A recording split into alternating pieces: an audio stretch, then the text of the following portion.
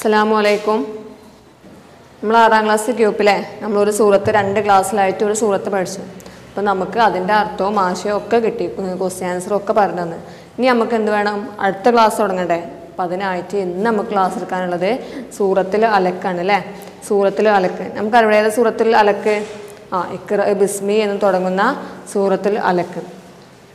നമുക്കറിയില്ല ആദ്യമായിട്ട് അവതരിച്ച സൂറത്താണിത് സൂറത്തുൽ അലക്ക്. അപ്പോൾ അത് നമുക്ക് അത് മുഴുവനാ 19 ആയത്തുണ്ട്. പക്ഷെ നമ്മളത് എടുക്കുന്നത് മുഴുവനായിട്ട് നമുക്ക് ഒരു ക്ലാസ്സിൽ പോവില്ല. അപ്പോൾ അതുകൊണ്ട് അതിൽ ആദ്യത്തെ 5 ആയത്ത് മാത്രമേ ഞാൻ നിങ്ങൾക്ക് പറഞ്ഞു തരുന്നുള്ളൂ. ആ 5 ആയത്ത് നിങ്ങൾ മറ്റേ സൂറത്ത് പഠിച്ച പോലെ തന്നെ അന്ന് തന്നെ പഠിക്കട്ടാ. ഇന്ന് ക്ലാസ് കാണുമ്പോൾ അതിൻ്റെ കൂടെ തന്നെ അതിൻ്റെ അർത്ഥവും ആശയവും കൂടി പഠിക്കുക. നമുക്കറിയാം അല്ലേ, സൂറത്തുൽ അലക്ക് ആദ്യമായിട്ട് ഖുർആനിൽ ഇറങ്ങിയ സൂറത്താണ് സൂറത്തുൽ അലക്ക്. ആദ്യമായി ഇറങ്ങിയ സൂറത്ത് അതിൻ്റെ അവതരണം കൂടി നമുക്ക് അറിഞ്ഞിരിക്കണം. ആദ്യമായിട്ട് ഇറങ്ങിയ സൂറത്താണ്. അപ്പോൾ അത് അവതരിച്ച സന്ദർഭം, ആ സന്ദർഭമൊക്കെ നമുക്കൊന്ന് അറിഞ്ഞിരിക്കണം. നമുക്കറിയാം അല്ലേ, സ്വല്ലല്ലാഹു 40 വയസ്സിലാണ് നുബുവത്ത് ലഭിച്ചത്, പ്രവാചകത്വം ലഭിച്ചത്. പക്ഷെ അതിന് മുന്നേ തന്നെ എന്തായിരുന്നു? നബി സല്ലല്ലാഹു അലൈഹി വസല്ലം വളരെ സത്യസന്ധനായിരുന്നു അല്ലേ? സത്യസന്ധനും അവിടെയുള്ള അന്നത്തെ നബി സല്ലല്ലാഹു അലൈഹി വസല്ലമയുടെ നാട്ടുകാർ മക്കക്കാർ ബിംബാരാധനയിലും ഇതിലൊക്കെ മുഴുകിയുമ്പോൾ അതൊന്നും ആർക്കും ഇഷ്ടമല്ലായിരുന്നു. നബി സല്ലല്ലാഹു അലൈഹി വസല്ലമക്ക് ഇഷ്ടമല്ലായിരുന്നു. അങ്ങനെ നബി സല്ലല്ലാഹു അലൈഹി വസല്ലം ഇപ്പം എന്താണ് ഹിറാ ഗുഹ, മക്കയുടെ കുറച്ച് അകലായിട്ടുള്ള ഹിറാ ഗുഹയിൽ പോയിരിക്കലായിരുന്നു നബി സല്ലല്ലാഹു അലൈഹി വസല്ലമക്ക് അന്നത്തെ പതിവ്. അങ്ങനെ ഒരു ദിവസം ഖദീജ റളിയല്ലാഹു അൻഹയുടെ അടുത്ത് നിന്ന് ഭക്ഷണമൊക്കെ കഴിച്ച് അങ്ങനെ പോയിരിക്കലാണ് പതിവ്.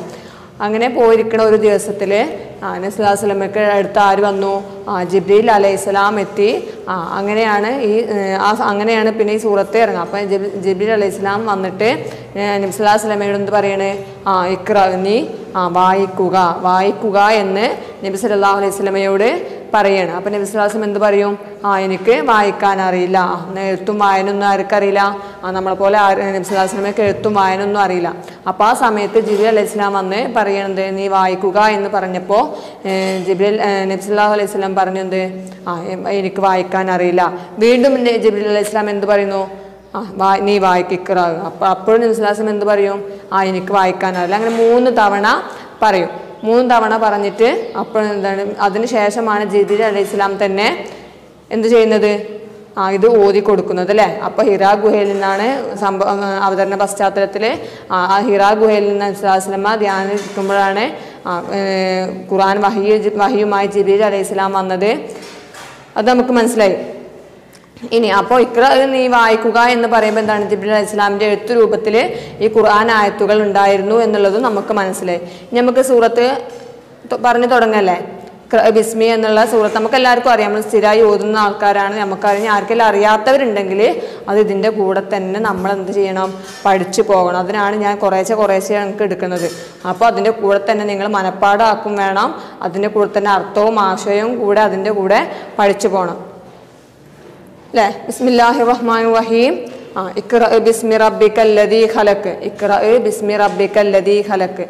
ഇഖ്റ എന്ന് പറഞ്ഞാൽ നീ വായിക്കുക. ഇഖ്റ നീ വായിക്കുക. ഇഖ്റ ബിസ്മി റബ്ബിക്കല്ലദീ ഖലഖ്. ഇഖ്റ നീ വായിക്കുക. ഇസ്മി എന്ന് പറഞ്ഞാൽ നാമം അല്ലേ? അപ്പോൾ ഇസ്മി നാമം കൊണ്ട് വായിക്കുക. റബ്ബിക നിന്റെ രക്ഷിതാവിൻ്റെ നാമം കൊണ്ട് നീ വായിക്കുക. അല്ലദീ ഖലഖ് അങ്ങനെ അവൻ എങ്ങനെയുള്ളവനാണ്? അല്ലദീ ഖലഖ് അവൻ നിന്നെ സൃഷ്ടിച്ചവനായ നിന്റെ റബ്ബിൻ്റെ നാമത്തിൽ നീ വായിക്കുക. ഖലഖൽ ഇൻസാന മിൻ അലക്ക്. ഖലഖൽ ഇൻസാന മനുഷ്യനെ സൃഷ്ടിച്ചു. മിൻ അലക്ക് മീൻസ് ഒട്ടിപ്പിടിക്കുന്നതിൽ നിന്നും നിന്നെ സൃഷ്ടിച്ചതായ നിന്റെ റബ്ബിൻ്റെ നാമത്തിൽ നീ വായിക്കുക. ഇഖ്റ വ റബ്ബുക്കൽ അക്രം. ഇഖ്റ നീ വായിക്കുക. വ റബ്ബുക്കൽ അക്രം നിന്റെ നാഥൻ എന്താ? ഇഖ്റ വ റബ്ബുക്ക അൽ അക്രം. ഇഖ്റ നീ വായിക്കുക. വ റബ്ബുക്കൽ അക്രം നിന്റെ നാഥൻ എന്താണ്? അക്രം ഏറ്റവും ഉദാരനാണ്. അല്ലദീ അവൻ അല്ലമ ബിൽ കലം. അവൻ അല്ലമ ബിൽ കലം പേന കൊണ്ട് പഠിപ്പിച്ചവനായ നിന്റെ റബ്ബ്. അല്ലമൽ ഇൻസാന മാലം യൗലം. അല്ലമൽ ഇൻസാന മനുഷ്യനെ പഠിപ്പിച്ചു. മാലം യൗലം. അല്ലാഹ് അവർക്ക് അറിയാത്ത കാര്യങ്ങൾ പഠിപ്പിച്ചു അല്ലേ? അപ്പോൾ ആരും ഒന്നും കൂടി നോക്കാം. ഇഖ്റഅ ബിസ്മി റബ്ബിക്കല്ലദീ ഖലഖ്. ഇഖ്റഅ നീ വായിക്കുക, ബി ഇസ്മി നിന്റെ നാമം, ബി ഇസ്മി നാമം കൊണ്ട്, റബ്ബിക നിന്റെ രക്ഷിതാവിൻ്റെ നാമം കൊണ്ട് നീ വായിക്കുക. അല്ലദീ ഖലഖ്. അല്ലദീ ഖലഖ് എങ്ങനെയുള്ളവനാണ്? ഖലഖ നിന്നെ സൃഷ്ടിച്ചവനായ നിന്റെ നാഥന്റെ നാമത്തിൽ നീ വായിക്കുക. ഖലക്കൽ ഇൻസാന മിൻ അലക്ക്. ഖലക്കൽ ഇൻസാന മനുഷ്യനെ സൃഷ്ടിച്ചു, മിൻ അലക്ക് ഒട്ടിപ്പിടിക്കുന്നത് അല്ലെ, ഒട്ടിപ്പിടിക്കുന്നതിൽ നിന്നും നിന്നെ മനുഷ്യനെ സൃഷ്ടിച്ചു. ഒട്ടിപ്പിടിക്കുന്നത് ആ മാതാവിൻ്റെ ഗർഭാശയത്തിലുള്ള ഭ്രൂണത്തെയാണ്, രക്തക്കട്ടയെയാണ് ഇവിടെ ഉദ്ദേശിക്കുന്നത്. ഇഖ്റഅ വ റബ്ബുക്കൽ അക്രം. ഇഖ്റഅ നീ വായിക്കുക, വ റബ്ബുക്കൽ അക്രം നിന്റെ റബ്ബ് എന്താണ്? നിന്റെ രക്ഷിതാവ് ഏറ്റവും ഉദാരനാകുന്നു. അല്ലദീ അവൻ, അല്ലദീ അല്ലമ ബിൽ കലം അവൻ എങ്ങനെയുള്ളവനാണ്? അല്ലമ ബിൽ കലം അല്ലമ പഠിപ്പിച്ചു, ബിൽ കലം പേന കൊണ്ട് പഠിപ്പിച്ചു.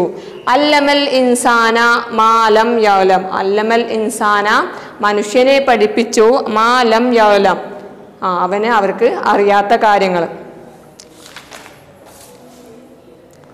അല്ലെ, അപ്പം നമുക്ക് ഓരോ ആയത്തിൻ്റെ ആവശ്യമുണ്ട്. ഇഖ്റഅ എന്ന് ജിബ്രീൽ അലൈഹിസ്സലാം നബി സല്ലല്ലാഹു അലൈഹി വസല്ലമയോട് വായിക്കാൻ ആവശ്യപ്പെട്ടപ്പോൾ നബി സല്ലല്ലാഹു അലൈഹി വസല്ലം എന്ത് പറഞ്ഞു? വായിക്കാൻ അറിയില്ല എന്ന് പറഞ്ഞു അല്ലേ. അപ്പോൾ വായിക്കാൻ അറിയില്ല എന്ന് പറഞ്ഞിട്ട് ജിബ്രീൽ ആരുടെ നാമത്തിലാണ് വായിക്കാൻ പറയുന്നത്? നിന്റെ രക്ഷിതാവായ നിന്റെ അള്ളാഹുവിൻ്റെ പേര് വായിക്കാൻ വേണ്ടിയിട്ടല്ലേ. നമുക്കറിയാം അന്നത്തെ നാട്ടിലെ മക്കാർ ബിംബാരാധനയിലും ഇതിലൊക്കെ മുഴുകിയിരിക്കുമ്പോൾ എന്താണ് നബി സല്ലല്ലാഹു അലൈഹി വസല്ലം അതിനൊക്കെ എതിരായിരുന്നു. അപ്പം നബി സല്ലല്ലാഹു അലൈഹി വസല്ലം ചരാചരങ്ങളുടെയും എല്ലാ കഴിവും നൽകിയ ആരാണ്? രക്ഷിതാവ് അള്ളാഹുവാണ്. നമ്മുടെ ഒരു ശക്തിയുണ്ട്, ആ ശക്തിയിലാണ് വിശ്വസിക്കേണ്ടതെന്നുള്ളത് നബി സല്ലല്ലാഹു അലൈഹി വസല്ലമക്ക് അറിയാമായിരുന്നു. അതുകൊണ്ട് തന്നെ ആ അള്ളാഹുവിൻ്റെ നാമത്തിലാണ് ഇവിടെ വായിക്കാൻ ജിബ്രീൽ അലൈഹിസ്സലാം നബി സല്ലല്ലാഹു അലൈഹി വസല്ലമയോട് ആവശ്യപ്പെടുന്നത്. ഇഖ്റഅ ബിസ്മി റബ്ബിക്കല്ലദീ ഖലഖ്. ഖലക്കൽ ഇൻസാന മിൻ അലക്ക്. അലക്കൽ ഇൻസാന മിൻ അലക്ക് ഒട്ടിപ്പിടിക്കുന്നതിൽ നിന്നും നിന്നെ സൃഷ്ടിച്ചു. എന്താണ് ഈ ഒട്ടിപ്പിടിക്കുന്നത്? അല്ലെ, മാതാവിൻ്റെ ഗർഭാശയത്തിൽ രക്തക്കട്ടയായിട്ടില്ല, രക്തക്കട്ടയായി കിടക്കുന്നതിൽ നിന്നുമാണ്, രക്തക്കട്ടയിൽ നിന്നുമാണ് നമ്മളല്ലേ എത്ര കഴിവുകളുള്ള ആൾക്കാർ അത്രയും നിസ്സാരമായ ഒരു രക്തക്കട്ടയിൽ നിന്നാണ് അവർ അള്ളാഹു സൃഷ്ടിച്ചിട്ടുള്ളത്. ഖലക്കൽ ഇൻസാന മിൻ അലക്ക്. അപ്പോൾ മാതാവിൻ്റെ ഗർഭാശയത്തിലുള്ള ആ ഭ്രൂണത്തെ, ആ രക്തക്കട്ട അത്രയും അന്നത്തെ കാലത്ത് അങ്ങനത്തെ സൂക്ഷ്മമായി അറിയാനുള്ള സംവിധാനങ്ങളൊന്നുമില്ല. അപ്പം അന്ന് അത്രയും എന്താണ് മാതാവിൻ്റെ ഗർഭാശയത്തിലുള്ള ആ ഭ്രൂണത്തെ പോലും സൂക്ഷ്മമായി എന്തിൽ പറഞ്ഞിട്ടുണ്ട്? ഖുർആനിൽ. അപ്പം അള്ളാഹു ദൈവിക ഗ്രന്ഥമാണെന്ന് തെളിയിക്കാൻ വേറെ നമുക്കൊരു തെളിവും വേണ്ട അല്ലേ. ഖുർആനിൽ തന്നെ അതിനെ പറ്റിയിട്ട് വ്യക്തമായിട്ട് പറയുന്നുണ്ട്. അടുത്തതായിട്ട് പറയുന്നത് ഇഖ്റഅ വ റബ്ബുക്കൽ അക്രം അല്ലദീ അല്ലമ ബിൽ കലം അല്ലമൽ ഇൻസാന മാലം യഅലം. അവന് പേന കൊണ്ട് പഠിപ്പിച്ചു.